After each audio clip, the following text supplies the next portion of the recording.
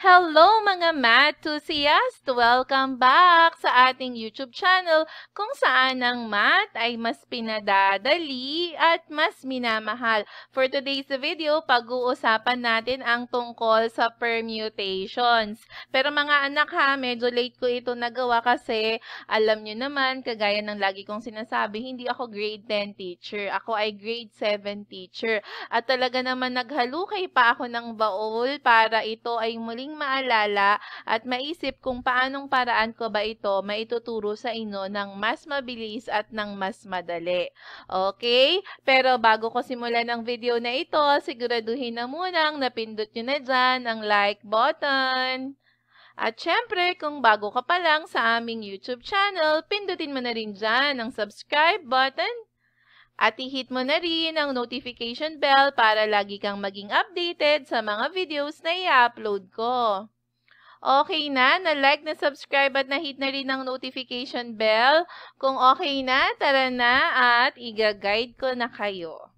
Okay, for learning task number 1, it is entitled, Can You Show Me the Way? Okay, read the given situations and carefully answer. For number 1, we have a close friend invited John to his birthday party. Now, John has 4 new shirts. Meron siyang stripes with collar, long-sleeved, and a t-shirt. And meron din siyang 3 pants na may color na brown, blue, and black in his cabinet. Reserved for such occasions. So yun ang mga yun ay naka-reserve lang para pag may occasion. Now, eto ngayon yung problema niya. Assuming that any pants can be paired with any shirt, in how many ways can John select his output? So, list all the possibilities. Okay? So, paano natin yun gagawin? So, ilista muna natin kung ano ba yung mga meron si John. Meron siyang stripes. Okay? Meron siyang with collar. O, collar na lang ilagay ko ha. Meron siyang long-sleeved.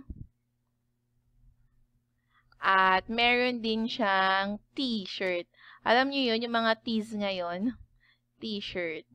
Okay, for pants, meron tayong brown, blue, and black.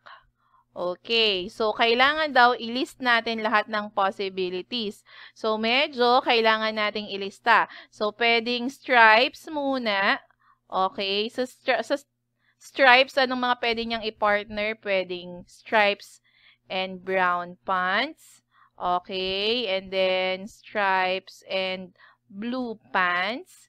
And then stripes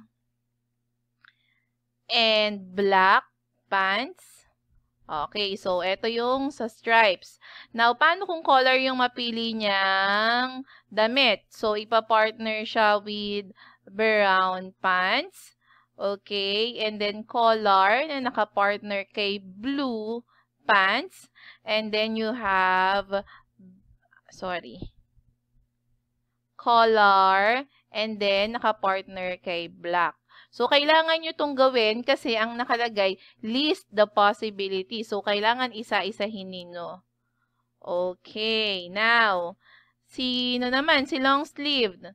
Si long-sleeved, kung ang nakuha niya ay yung long-sleeved, yung long-sleeve na yan, pwede siyang i-partner kay brown pants.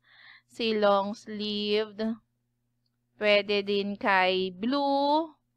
Okay, tapos si long-sleeved, pwede din kay black. O, sige, sila yung magka-partner. Okay, and then yung last na pwede niyang makuha, yung t-shirt. So, yung t-shirt na yan, pwede niyang makuha kasi yung t-shirt tapos, oops, ano nangyayari? Okay, o kaya yung mabunot niya, yung brown pants, di ba? Pwede naman yung t-shirt mabunot niya, tapos yung blue pants. Okay, and then t-shirt ulit. Bakit ba parang K yung sulat ko? And then black. Okay. So, eto lahat yung mga possible na makuha niya. Okay? So, ayan na yun. Ganun lang siya kadali. Ililist down mo lang, ipa-partner mo lang siya. Okay? So, tatandaan nyo lang sa paggawa ng list, kung ilan yung nandito, dapat makuha yon pa isa-isa, naka-partner yung isa pa. Okay? Now, how many shirts and pants pairs are possible? Ilan to?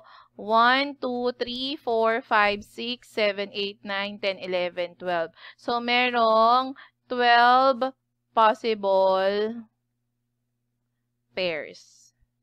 Okay? For letter C, show another way of finding the answer. Show daw another way. Yung pinakita ko kanina is listing method. Pwede din naman yung tree diagram. Paano yun? Ilagay natin dito. Ano ba yun? Sorry. Stripes, color. So, you have stripes.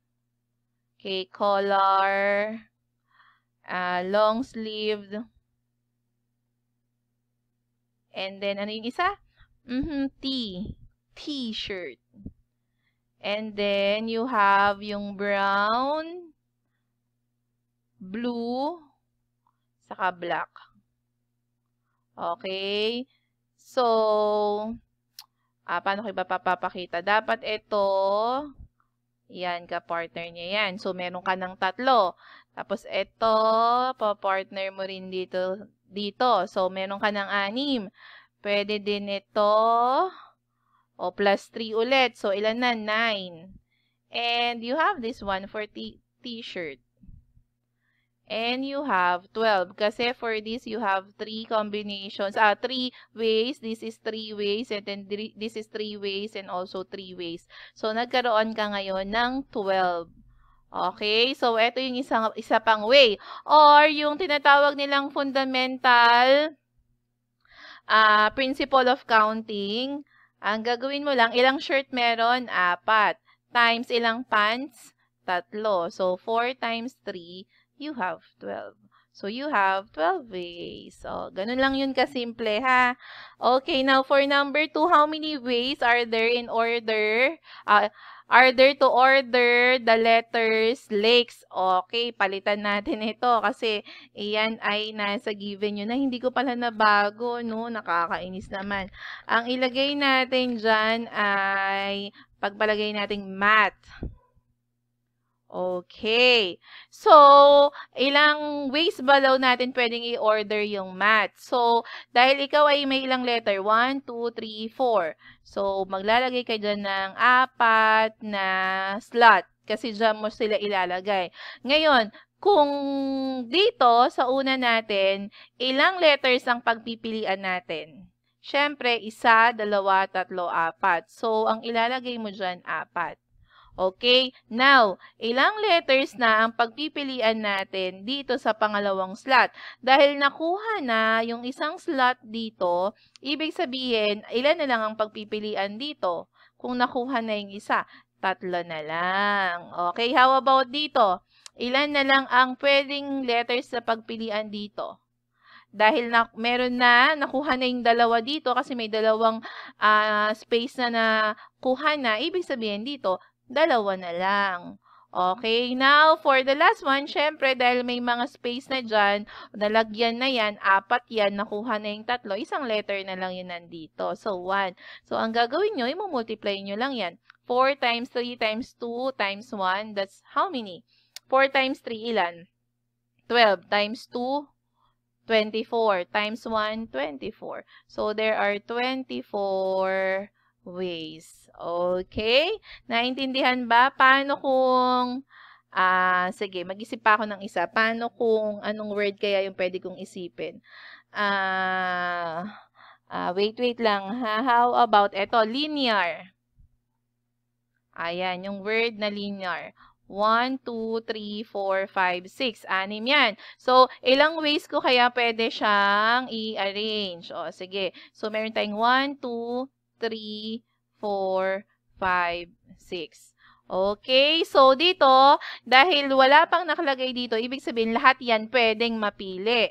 So, may 6. Okay, dahil nalagay na natin yung isa dyan, ilan na lang dito? 5. Ngayon dito, ilan na lang? 4. Dito, 3. Dito, 2. Dito, 1. Ngayon, para makuha mo yung ways, i-multiply mo lang yan. Okay, 6 times 5, 30.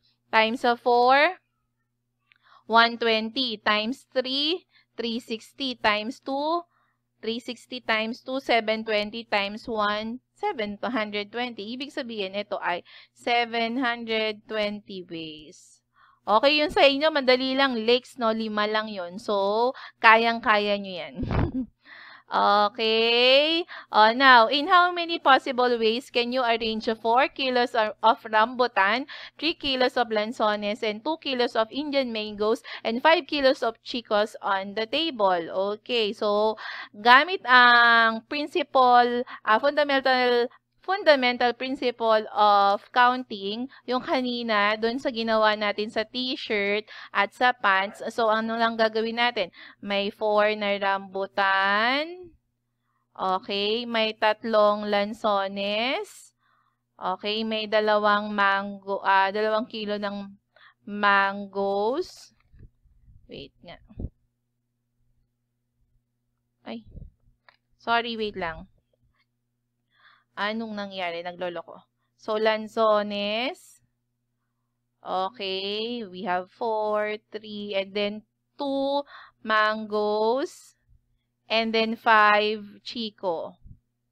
Okay? So, ang gagawin nyo lang dyan ay 4 times 3 times 2 times 5. Okay? So, what is 4 times 3? 12 times 2, 24 times 5. What is 24 times 5? That is 5 times 4, 20, carry 2, 5, 10, 120. So, you will have only 120 ways. Okay, so ganun lang siya, ha, mga anak. Hindi naman siya masyadong mahirap. Ngayon, kung iba yung given ko sa given ninyo, i-relate nyo lang, ha. Kayang-kaya nyo yan. Alam kong kayang-kaya nyo yan. At ngayon, kung natutunan nyo itong video na ito, at nakaya nyong sagutan yan, please naman mag-iwan kayo ng comment, ha? Tulungan nyo akong maapit ang video na ito at makita rin naman ng iba. Kaya, huwag aalis ng hindi nagko-comment. At laging tandaan, let's spread the love of math. Thank you and bye!